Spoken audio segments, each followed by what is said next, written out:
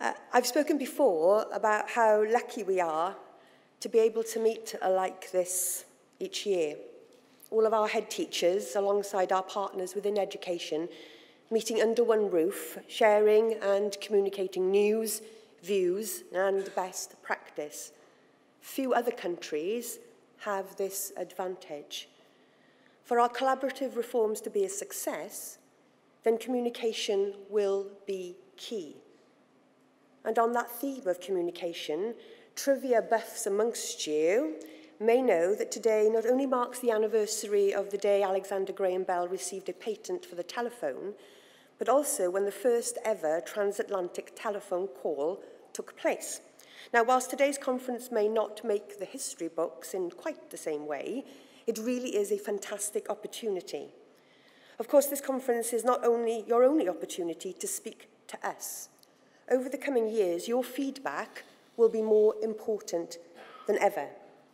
And needless to say, we will be asking for your feedback throughout the rollout of our new curriculum. I consider myself, and I hope you do too, a minister who is keen to listen and appreciate the different viewpoints. As you all know, last summer I took time to reflect on conversations with teachers, parents and educators throughout the system regarding the implementation of the new curriculum. The consensus was that by rolling out the curriculum with care and collaboration, this will provide the right amount of preparation time for schools and teachers. But let me be clear, that's not time to stand still, but time to provide feedback, further engage with the new curriculum and be fully prepared for the new approach. So, the new curriculum and assessment arrangements will be available for schools to feedback, test and refine in Easter 2019. Following that period, all schools will have access to the final curriculum from 2020, allowing them to get ready and prepared for statutory rollout in September 2022. So I want to be clear. I need to hear from you over these next 2 days and also in the months and years ahead. We've moved on a lot since that first telephone call across the Atlantic. That call linked two countries that are over 3,000 miles apart. Within Wales, being a small country, just imagine what we can achieve by working closely together. We need to use our size as our advantage. But now, of course, being a small country does not mean that we should not think big. As Cabinet Secretary, one of my first steers to officials was to seek out ideas and evidence from across the world. All too often, in the Celtic nations, we view things through the prism of the English experience. And because of that influence and scale, we sometimes forget that policy and principles over the border are the exception to international practice and development rather than the norm. So, over the last 18 months, many of our flagship developments here in Wales have been shaped by a truly international perspective. Our opposition to segregation and selection in schools is based on OECD examples. The importance of reducing class sizes to help those to close the attainment gap and raise standards and support teachers draws on the North American experience in particular. Our investment and focus on rural education has been informed by best practice in Ontario. And having been invited to join the Atlantic Rim Collaboratory, working with the likes of Ireland, Finland and California, we're able to test our approaches on well-being, reducing bureaucracy and emerging thoughts on accountability and measuring performance. And our wider reforms to further and higher education are led by research from the very best international leaders and experts. So as I often say, to be the best, we need to learn from the best. And I'm delighted that we have Steve and Marco and of course Graham here today to share their thoughts and to hear from you. But I am equally keen that as we innovate, we also influence international approaches.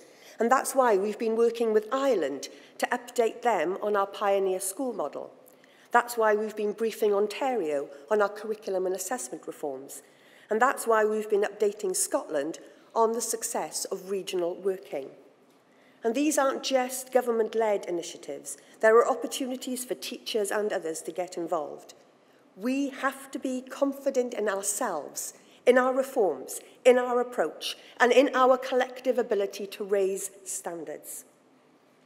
Now, you'll know that our National Mission Action Plan, published last year, sets out the 4 objectives which will enable us to fulfil our mission to raise standards, reduce the attainment gap, and deliver an education system that is a source of national pride and public confidence. These 4 objectives support bringing our new curriculum to life. And those objectives are developing a high-quality education profession, inspirational leaders working collaboratively to raise standards, strong and inclusive schools committed to excellence, equity, and well-being, and finally, robust assessment, evaluation, and accountability arrangements supporting a self-improving system. Our focus at this conference is that last objective: robust assessment, evaluation, and accountability. So, as we develop and design our new curriculum and assessment arrangements, questions of accountability are being considered and addressed. My starting point is that school and system-level assessment and evaluation will drive improvement for all learners, that we ensure and enhance public confidence in our system, that we better recognise the value added by teachers and schools, and that there is self-evaluation and peer review at every level of the system. Now, other sessions today will provide you with more detail on our current thinking, already informed by many of you as head teachers, unions, international experts and evidence, and many others working within our system. I just mentioned the need to better measure the value added provided by teachers and schools across the system. And you have my guarantee that we will move strongly in that direction. We know that despite our many strengths and improvements, Welsh education still faces many, many challenges. And none is bigger than tackling the difference in attainment between children from our most deprived communities, children who are care experienced, and their peers. Now, I understand that poverty and its persistent barrier to learning has its origins well beyond the school gates, and schools don't have the answer to every problem. But as Education Secretary, it is my job, and I would argue as school leaders, it is your job, that once these children and young people are under our care, we will, from day one, support them to reach their full potential.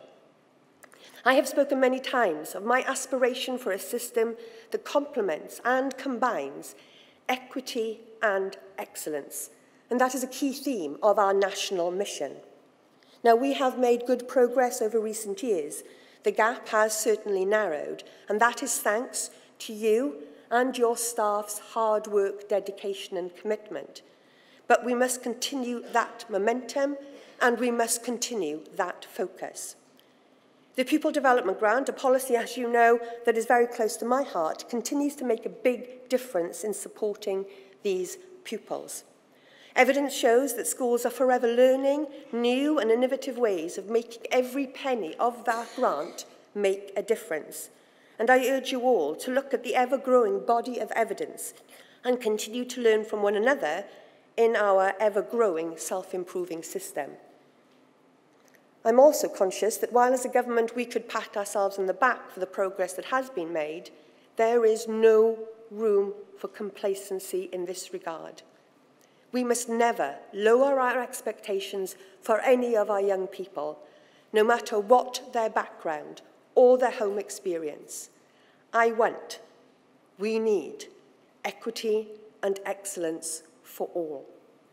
And that is why I will never apologise for keeping the pressure up rather than taking the easy option of coasting or offering up a counsel of despair that things can never improve for these children from their most challenging communities.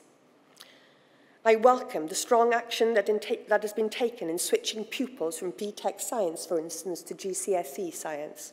Now, I understand that this may well skew our overall GCSE results for a while, and it makes it easy for my opponents and the media to attack us. But you know what? I believe that we can be proud that thousands upon thousands of more pupils in Wales are now taking science GCSEs as opposed to BTEC. That gives us the opportunity to raise standards and improve opportunities for all of our learners, and most of all, for our learners from our poorest background. It's a tough decision, but I believe it's the right one. Now, we are achieving much in moving forward together as a self-improving system. We now have a regional model for school improvement based on many of the principles of a self-improving system.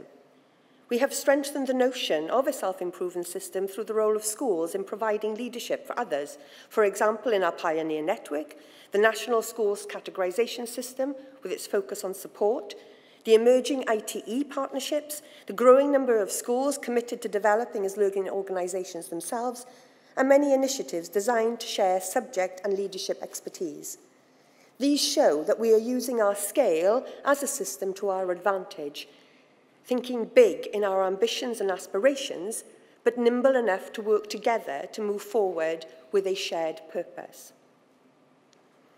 Now, I didn't think it would be right, or indeed credible, to speak to you today without touching upon funding issues. This is raised with me, as you can imagine, in every school that I visit, and I understand the importance of this. I am someone who throughout my political life has fought as a priority for additional funding to support our schools. As an Assembly member and leader of an opposition party, I argued additional school funding every single year in negotiation with previous Welsh governments in exchange for the support of their budgets. This led to the establishment of the Pupil Development Grant, as I mentioned earlier, which is now worth an additional £90 million for schools every year across Wales. Since becoming Education Secretary, we as a government have even gone further by doubling the support available via this grant for our very youngest learners. I've also listened to teachers on the front line who raised with me the problems that they face teaching large class sizes in our primary sector. And in response, we will be making available over this Assembly term some £36 million to support that new policy. Now, many Assembly members have tried to resist this initiative, but we have listened to those working on the front line. And you know that it's not passed me by that there are particular funding pressures. I hear it often enough from head teachers across the country that time, crucial time and effort and funding is taken up by school maintenance issues as opposed to supporting learners. So that's why, over the weekend, I announced as a government we will be making available an additional £14 million, which will be allocated direct to schools. This will address small-scale maintenance costs, and every single school across our country will benefit from this money, and I am determined it will find its way into your budgets. Yet believe me, when I say that I recognise, even with these additional resources, that school budgets are stretched. Times are hard. The continued austerity agenda has led to the budget of the Welsh Government being reduced by well over £1 billion. And I'm afraid to say that I don't see these hard times ending any time soon. The need for austerity, and indeed the word austerity, trips very easy off the lips of certain politicians. But it is you, on the front line, that are dealing with what austerity really, really means. The Welsh Government will continue to call for additional resources to be spent on our public services, which would mean we would be more able to further support schools. Yet I also recognise, and I see it in the innovative approaches that head teachers across our nation are taking, that funding isn't the answer to everything. Improving standards is not just about spending more money. But we have to recognise the pressures are real, but at the same time, we cannot allow the pressure on budgets to reduce our ambition for our children. because they deserve better than that. I also can't leave you today without mentioning PISA. Everybody in our system must understand that PISA allows us to judge ourselves against the world. It remains the recognised international benchmark for skills. It has never been more important to demonstrate to ourselves, perhaps particularly to ourselves, and to the world, that our young people can compete with the best. Now, PISA may not be in school performance measures, but it is high stakes for us as a country. If you subscribe to the national mission, and if you're sitting in this room, then I really hope that you do, then you must also subscribe to the importance of PISA, as improved results in these international tables are integral to our education system installing national pride and public confidence that we all want to deliver. So, that first transatlantic phone call I mentioned at the beginning of my contribution may indeed have been historic. But you know what? The conversation that took place on that momentous call was actually about the weather. Now, for all of us here today, it is less about how we're communicating, but more about what we are communicating. We as a country are embarking on an exciting reform programme that will, one way or another, transform the future lives of a generation, their lives, our society, being shaped by all of you, the people in this room. If you ask me, that's better than any conversation about the weather. But together, we are also in the process of making Welsh education history. Diolch yn fawr.